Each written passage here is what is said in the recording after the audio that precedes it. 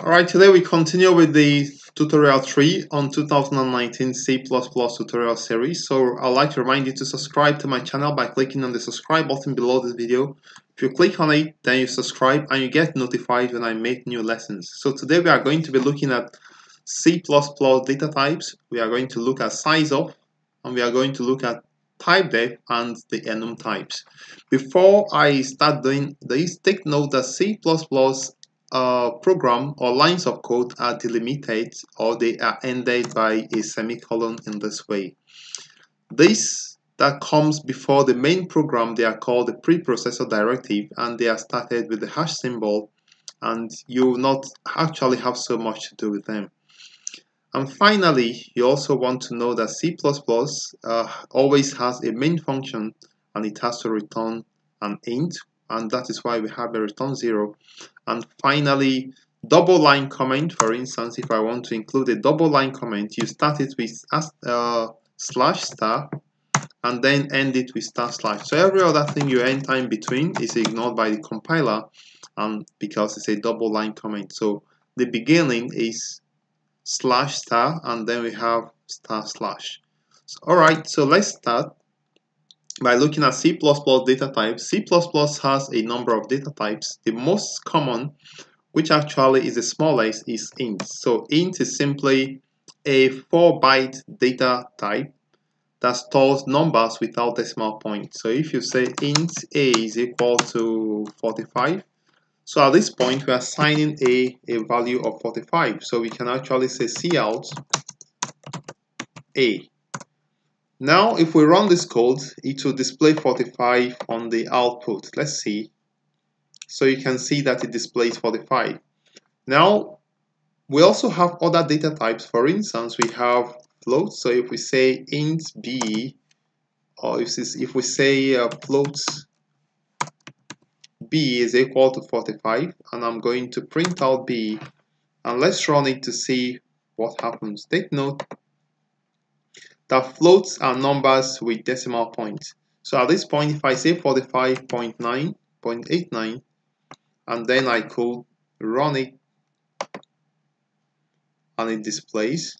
But now see what happens if I declare it an int, and I assign it 45.89, and I go ahead to run it, and you can see that it displays 45.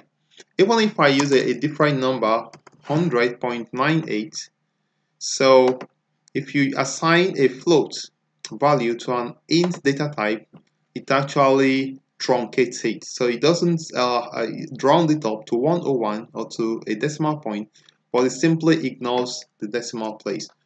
So that is about float and int. So let's look at another one, and that is string. So let's say string.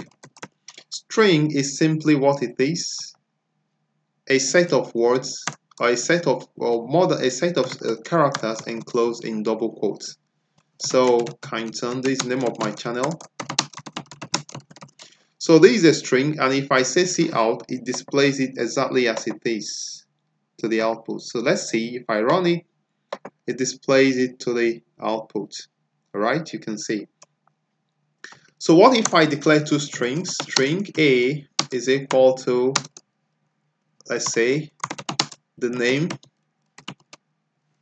or I can just say, let me say something like a reminder, subscribe to. Alright, so at this point, if I just say cout A plus B, it's going to actually join the two strings together and print them out to the output. So the plus sign, so it says proceed with launch, yes. So we have an error. So the error is that I did not enclose this with semicolon, as you can see. So I'm going to run it again. So at this point, everything works well, and it displays and joins the two words together. So the plus sign joins the two words, or the two strings together. Is unlike this the plus in solving arithmetic operation. Let's now look at characters. Characters are called CAR. So characters are enclosed in single quotes. So now let's see what happens when I I declare a character, and then let's see what happens. So I'm going to run it. So the best way to learn programming is to see what happens when you do it. So we have an error there and it doesn't work. So let's put a character, a single letter enclosed is a single letter enclosed in quote. So I'm going to run it at this point. So this is the character S, and it will display only a single S to the output. And the same way, you can join two characters together. I'm adding a second S, and at this point I'm going to say A plus B. So let's go ahead to run it to see what happens. So it actually joins them together, but this time it takes the integer values and joins the integer values together. So I will explain this at a different time. Alright, so let's now look at the size of. So each data type have a size. So if we say cout, we want to know size of an integer. So you can say size of an integer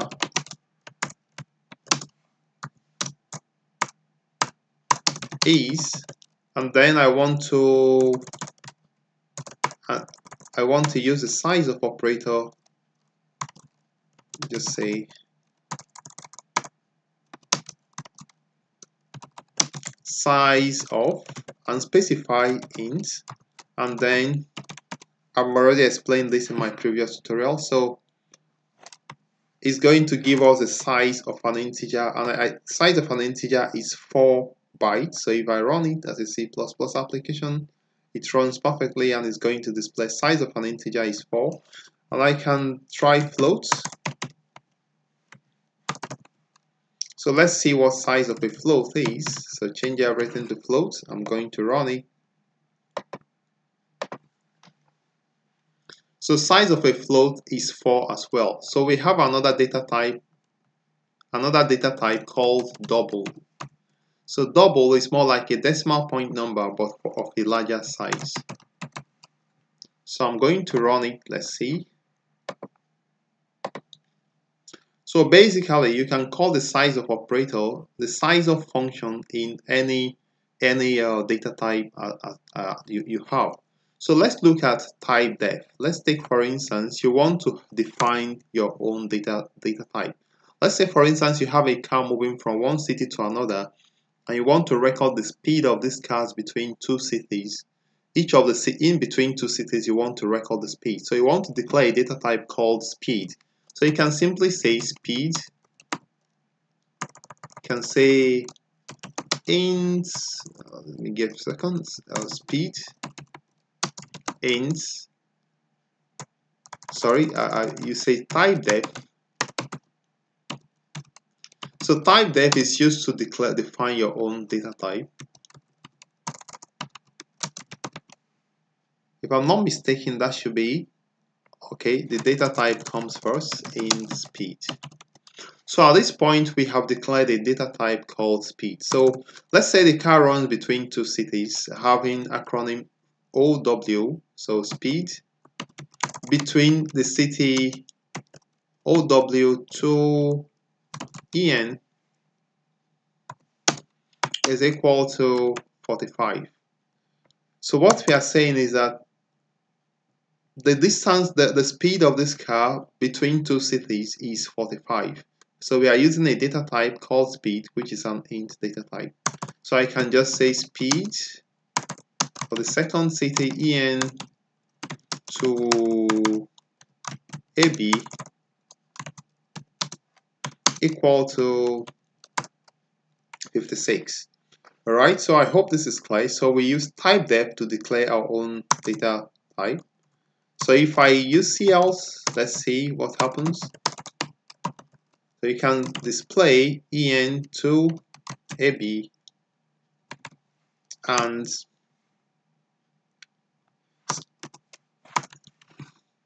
I'm going to run it and it's going to work.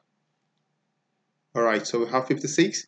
Now another thing I want to let you know is the enum type. So if you have a set of values that are related, or a set of strings or some concepts that is related to each of the one they are related together. You can use the enum type. An example is going to be something like color. So you can say enum color, and then you specify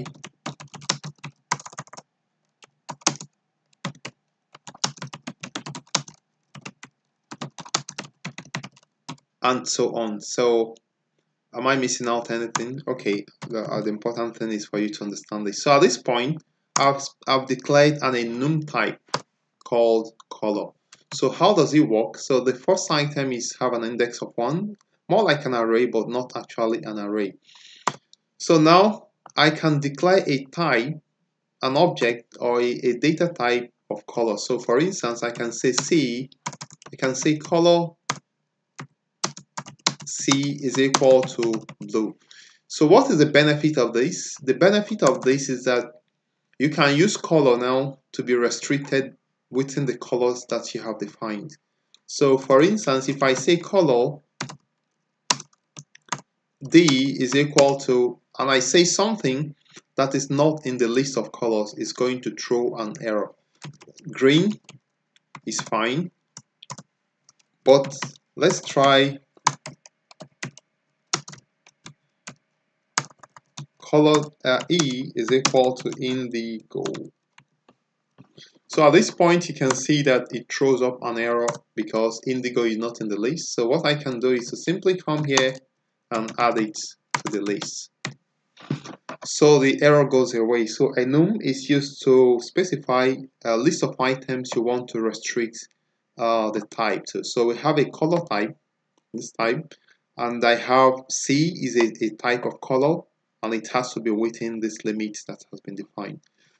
So I'm going to stop here for now. We'll see in the tutorial 4. Take some time to get your head around the data types, the size of, and also the typedef function, the typedef, and the enum type.